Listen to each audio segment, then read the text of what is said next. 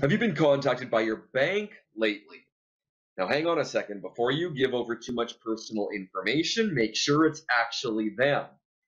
The St. Albert RCMP have received some calls regarding individuals who've been contacted by someone posing as their bank, advising that there has been suspicious activity relating to their account.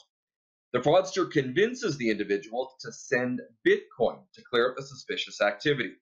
And unfortunately, the victims, in many cases, do in fact do that.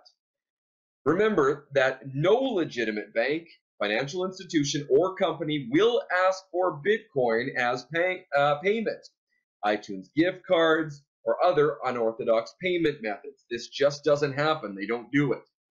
For information related to fraud, scams, and identity theft, refer to the Canadian Anti-Fraud Centre.